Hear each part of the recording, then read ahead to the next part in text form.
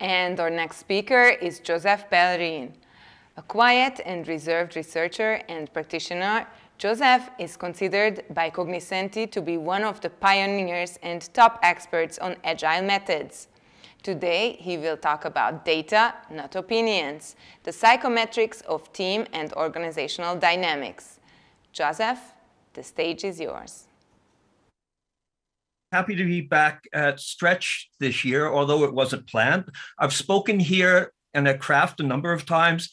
Most of the times it was planned, sometimes it was spontaneous and improvised. But last week I got an email from the fellow asking if I could jump in on short notice to substitute for someone who had to cancel.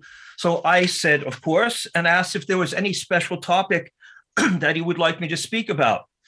So he asked me if there was anything I was working on currently and said, oh, I saw this and I thought it was funny. That was this quote down here from Deming: without data, you're just another person with an opinion. And then he wrote that maybe something about this topic could be interesting, about how leaders could be better at being data-driven on soft topics, on people topics, without them having to have a postgraduate degree in psychology. Oops. So this meant I couldn't talk the way I normally do, but I thought it would be a great topic for the talk and a great challenge for me. I mean, essentially, this is what evidence-based practice is trying to be, right? You try to justify things with statistics to people who hate statistics when you don't really understand them yourself, right? As you know, studies show that 90% of all people will believe anything you say, as long as your first three words are "studies show that."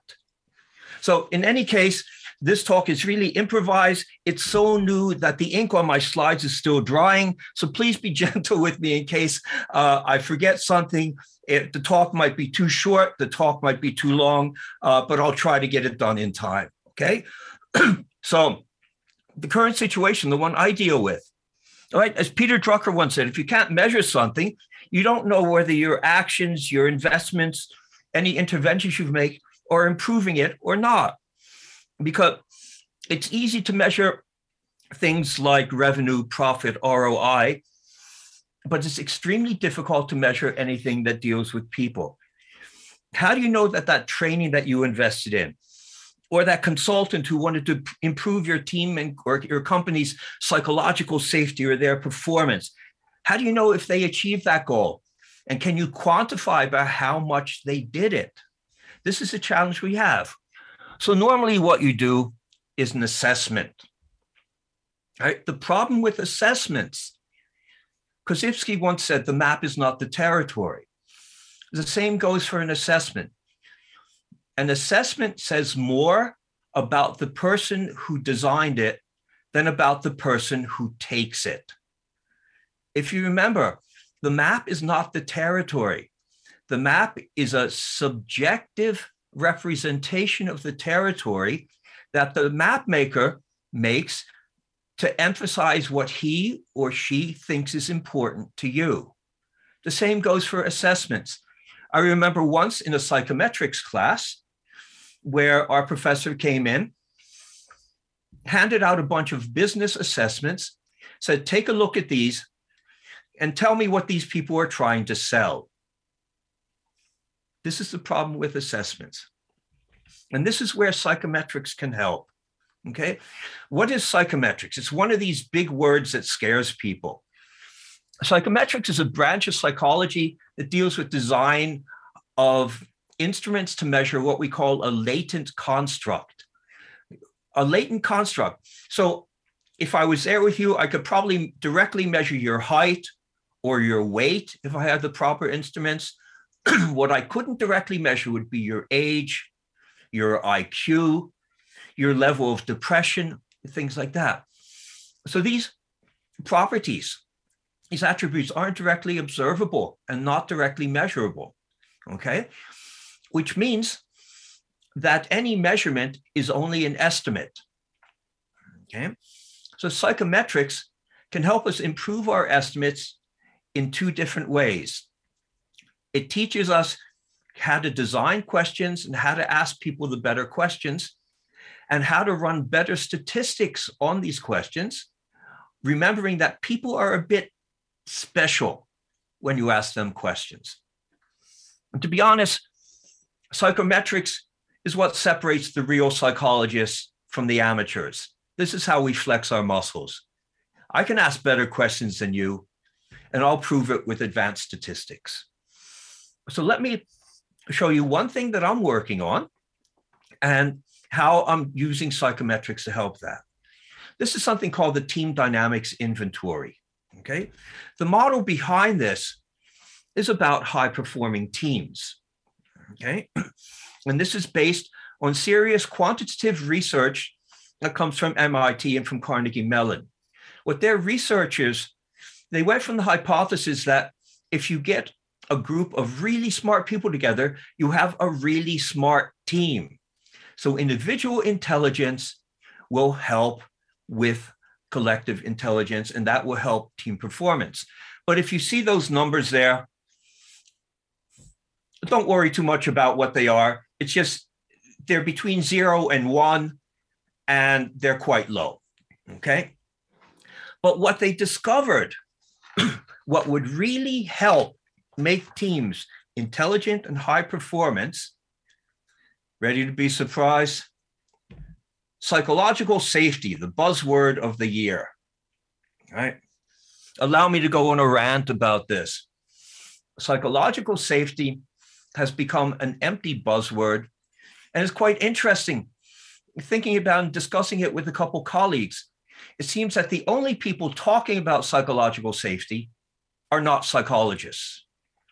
And funny, we psychologists have more interesting things to talk about, but we don't have to prove that we're psychologists. Psychological safety is cool. You talk about it. And as one of my friends says, right, psychology has to deal with people. We're all people. So of course we're psychologists, even if our degree is from Google University, right? But we've all heard about this. Psychological safety, yes, it is necessary. It's a climate where people feel comfortable being themselves. That's the official definition from the book. I prefer to have another definition from a psychologist friend of mine. It's a psychologically safe space is like a dance floor where you can be yourself.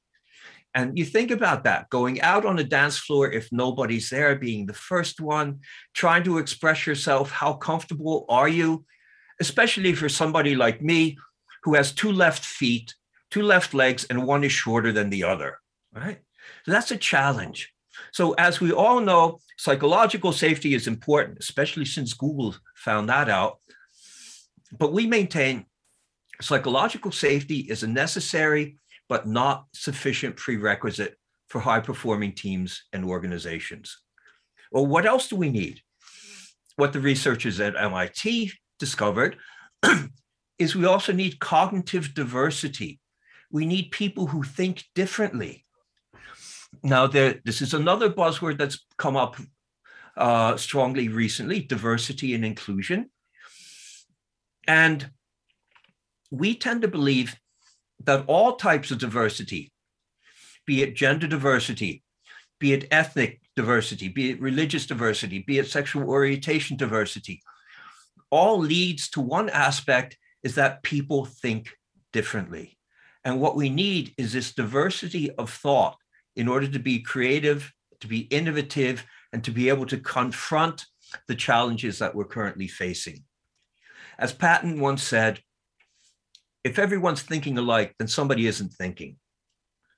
The third thing we need, another buzzword, empathy.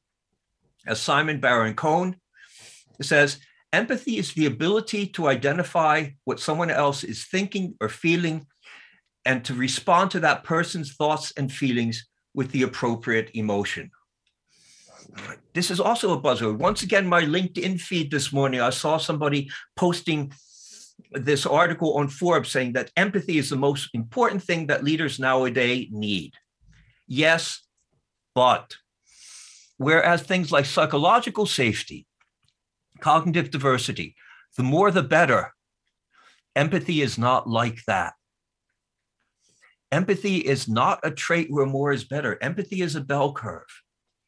If you have no empathy, less empathy you have, the more people tend to drift into autism spectrum disorder, Asperger's, things like that, or psychopathy.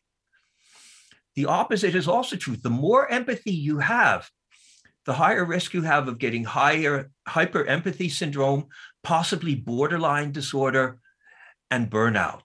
So remember, you have to balance that. So what I'm looking at is mapping teams, mapping organizations in a three-dimensional space of safety, diversity, and empathy. Now, based on other research from Reynolds and Lewis, they say that diversity and safety together, they lead to a higher quality interaction between groups of people. And they enable higher quality innovation, agility, responsiveness, and then higher performance. I maintain that if we add empathy to this, that will ease the interaction because of the increased understanding between people. It will ease the interaction between these individuals, the teams, and the organizations, as well as it will ease the acceptance of novel, innovative ideas because, for example, of the lack of jealousy. Now, the interesting thing is that you need all three of these. Only having psychological safety, only having any two is not sufficient. Let's take a look. If we only have empathy and psychological safety, but no diversity of thinking, we're getting into user groups, group things. We all think the same way, we all understand each other, but we don't accept another group's opinions and way of thinking about things. If we have empathy and diversity, but no safety in speaking out what we think, things become frozen. Ideas are there, but they're never brought in and acted upon. Last but not least, if we have psychological safety and diversity, if we feel comfortable speaking, and we have different ways of speaking from each other, but we have no empathy for each other, we end up where we are now with COVID debates. Okay. So if we go on and build on this, Jim Dator said, any useful idea about the future should appear to be ridiculous. Of course, the opposite isn't true. And all ridiculous ideas are not going to be useful, okay? But any useful idea about the future should appear to be ridiculous. And this is where we need all of these three.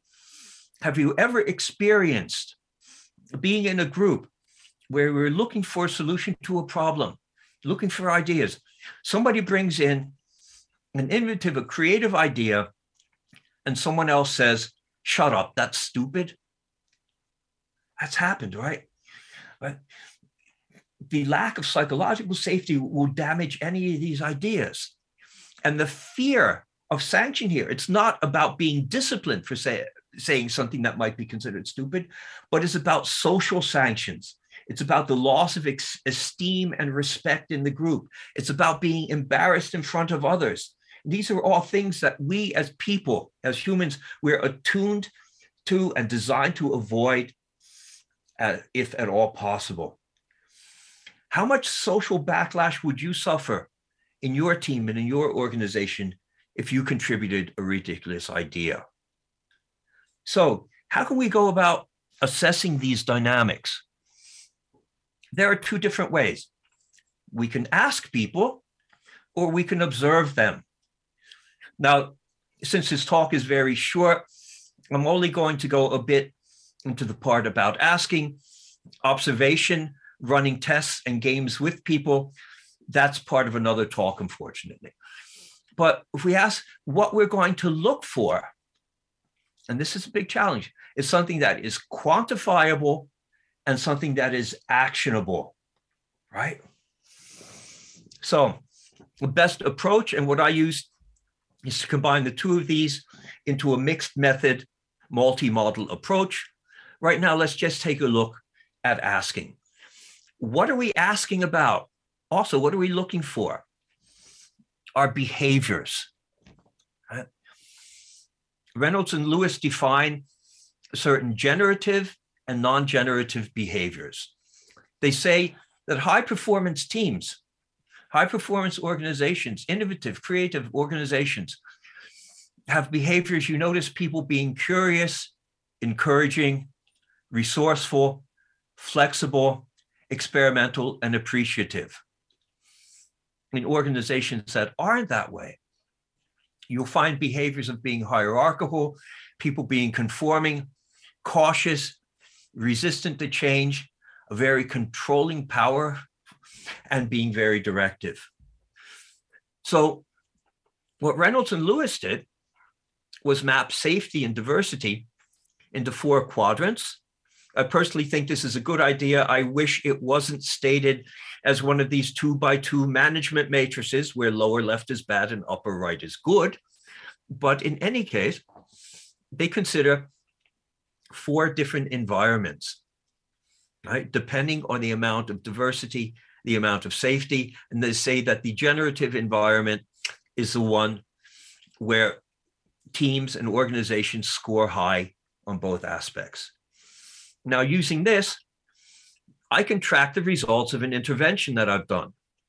I say I've taken a team that doesn't feel psychologically safe, but has cognitive diversity, and starts moving them into a different space.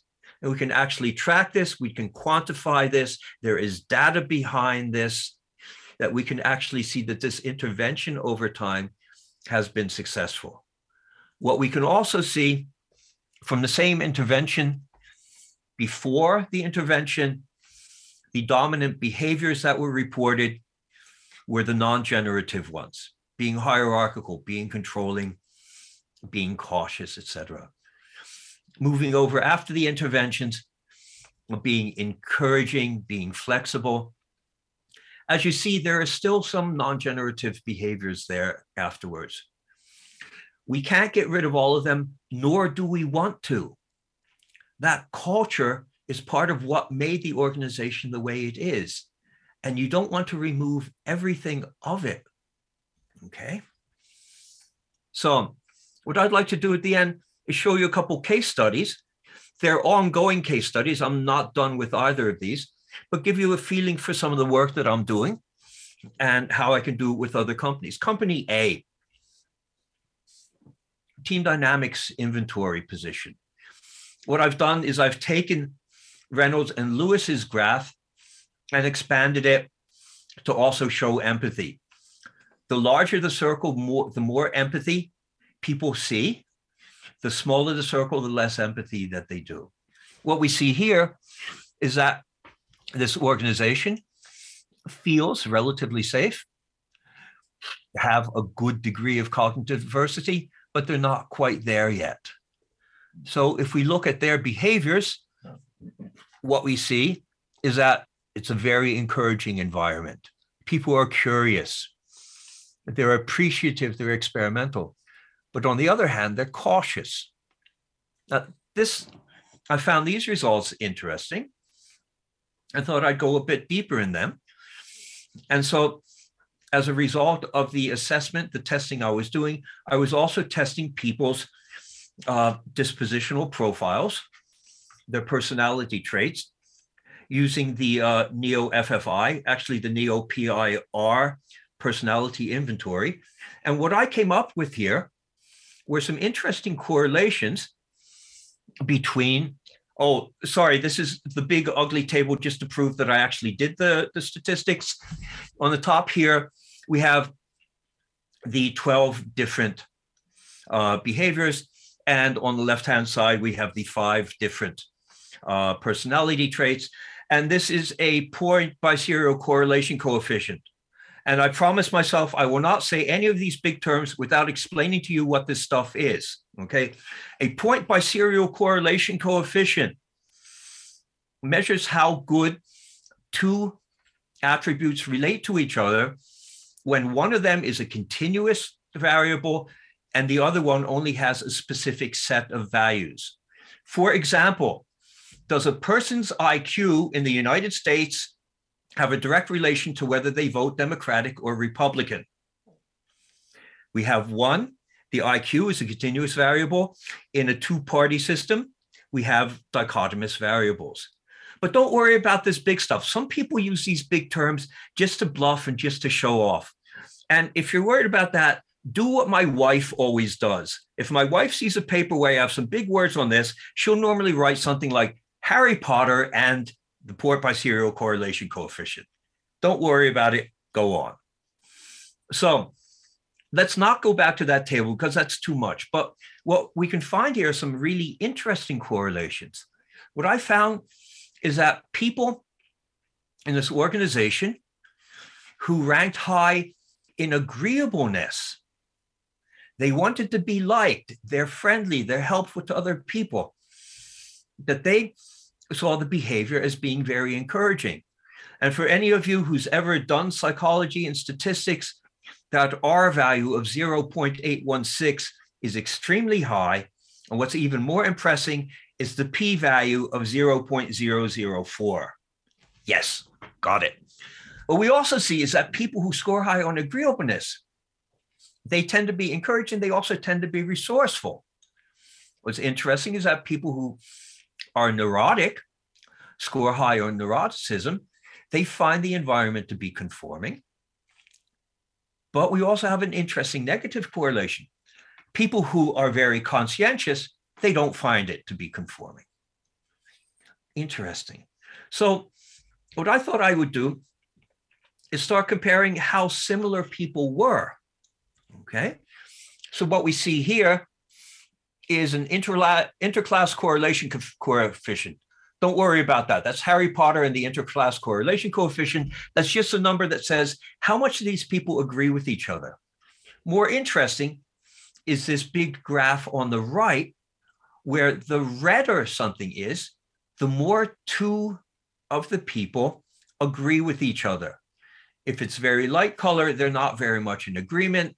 If it's very dark, then they're in total agreement. And what we see the diagonal is that everyone's in total agreement with themselves, which is always a good thing. But what I noticed here was this big block. Now that's interesting. We have a chunk here. We have a cluster. So I thought, might there be a number of clusters? Can I take a look and see if there are any cliques forming here? So what I use is something that's called a scree plot. And the scree plot helps us figure out how many clusters there are. Okay. And it shows eigenvalues. Oh, that's another big word. Harry Potter and the eigenvalues. Harry Potter and the eigenvalues, that sounds like some rock group from the 1980s. Sorry about that. Don't worry about that. Scree plot's going to tell me that essentially we probably have two different cliques here. So if I do a factor analysis is trying to crunch all these different ways of looking at things down and see, are there any commonalities here? What we discovered is that there are essentially two different groups of people. Now, knowing this company, it's a client of mine, and knowing the people there, you have to trust me, this makes total sense to me. These are really two different groups of people. What I did afterwards was then I went back.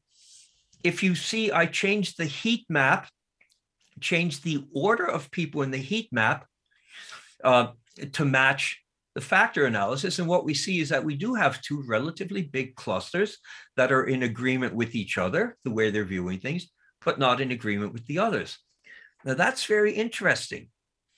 We could use this information to say, would it make sense to put these people together in the team because they work better together? So company B, another one of my clients. Now look at this one. Here we have people who feel very safe, but standard deviation, the spread over psychological safety is a lot bigger here than it is over cognitive diversity. You have a number of people who are very empathic, but we have that one little black dot in there of a person who doesn't really have much empathy. So if we look at their behaviors, we see that they're very flexible and resourceful. What's missing here, what I'm working on, is appreciative and experimental. So essentially the people here feel they're not being appreciated for their work. It's okay, your work's done, good, let's do the next thing. And that's something that I've now fed back to management. Is there a way that you can show them your appreciation and experimental, let them try out new ways of working? Yeah. Now their correlation heat map looks like this, okay? Also, their interclass correlation coefficient is relatively low, but there are some clicks in here, right? We see one here and we see one here. Now this happens to be two separate teams, but also what we did, I ran the scree plot, did the factor analysis, came up with two clusters that will cover most of the variance here, but also this rater number 5 stuck out like a sore thumb, didn't fit in any place. So if we take a look here, what we see is that rater number 5 doesn't really seem to fit in with anyone else. Now that's quite interesting, but I went on and said, okay, who do you think this rater number 5 is here? Rater number 5 is that person. What does this tell me about how I should structure my teams, how I should put them together in order to have them work very efficiently? How can I see that when I put them together in different ways and run these tests again, that I can actually quantify the change that's been done? This is important. If you hear anybody talking about team performance or high performance and stuff, ask them for the data. Ask them to quantify it and ask them to prove it. Okay, I'm almost done. I have one final quiz for you. Two companies, company A and company B. Which company do you think is a software company? Which company do you think is a consulting company? Think about it. So just finishing up, once again, you have a right as a leader to demand the data, demand the proof, demand quantifiable evidence. Right? I'll leave you with this quote from Deming: "In God we trust, all others bring data." Okay? So I just want to point out, there is also a lot of research done, a lot of support, real serious scientific research.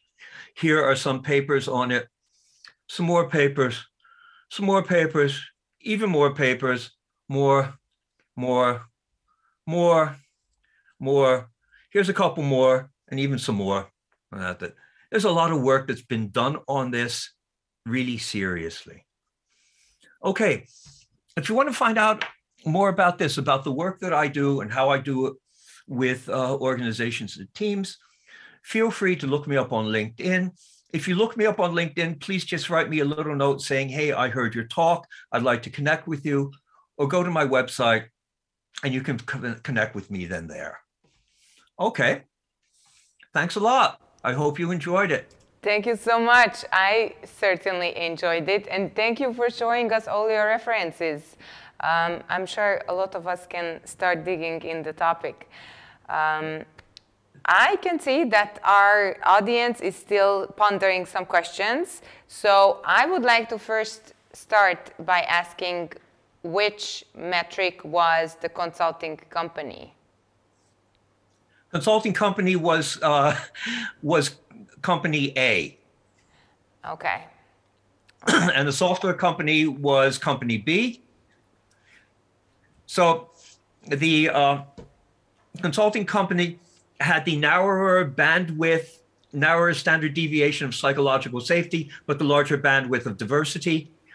The software company had the higher bandwidth of psychological safety. There were people who felt safe. There were people who didn't feel so safe. All right. Yeah. All right. Thank you very much. As our audience is preparing, oh, here is a question already from Anna. Can you share with us some examples on what do you do in these interventions that you've mentioned previously? Mm-hmm. Once again, the problem with assessments, is that, pardon me, they are normally designed by people or companies who have something to sell. An agile assessment or a Scrum assessment is sold by a company that's one to sells their agile consulting or their Scrum consulting or things like that. I consider myself as a researcher to be a doctor. If you go to your doctor, right, you know the quote about Maslow's hammer. If all you have is a hammer, every problem is a nail. There are a lot of interventions that you can do here. And what I'm actually looking for, and what I find to be quite useful here, is that this theory that I have tends to be more inclusive. If we didn't even get to talk about the other analysis that we do with the observations and stuff, but we can do that at a very micro level. But yeah, you can do work on increasing psychological safety. You can do work on increasing diversity. Actually, company A found out that their way of increasing diversity would be to start looking for more diverse clients. Looking for more diverse clients would indirectly bring them to attract more diverse workforce. Or also training in empathy and emotional intelligence. There are a lot of interventions that are possible there. And I am not selling one particular intervention. And when I work with clients, if I find out that there's an intervention that's necessary that I don't do, I will bring in other specialists, just the way your doctor does. This is the only way of being a professional, is to know the bounds of your professional competency. Thank you. Thank you. Yeah. Here is the next question that also has gotten some upvotes from Chaba. How could we get a sample of those magic questions you use for gathering the data? Okay, this is my research. This is my proprietary IP, right? If you're a psychologist and you've studied this stuff, if you study cognitive psychology and psychometrics, you should be able to figure this out for yourself. But part of this is part of my consulting offering. Yeah. So get in touch with Joseph and you will get a sample. Another suggestion, if you're really interested in this, I'm doing a half-day workshop at the end of January with the psychologist colleague at Jutta Eckstein's conference, the OOP in Munich, where we're going to go into detail and show maybe some of the questions. We're going to show the exercises we do for the other part of the assessment. And you can learn how to do at least a good bit of it there. Thank you. Thank you. What an awesome opportunity. Thank you for letting us know that. And by the way, I have to convince you, I might also be able to do it at Craft this year if it's going to be live. All right. All right. We are looking forward to that. I hope that a lot of things are going to be live this coming year. Joseph, thank you so much for joining us at Stretch 2021. I am showing you our gift of appreciation. Thank you for being one of our speakers. We will be sending you this after the event has taken place. As you said, I hope some of our audience will be able to get in touch with you via LinkedIn. Thank you so much for coming. Okay, thanks a lot. After I get out of Zoom, I'm going to try to log in to hop in if anybody wants to chat there. Thank you. Okay. Thank you. Right. Have a nice day. Bye-bye.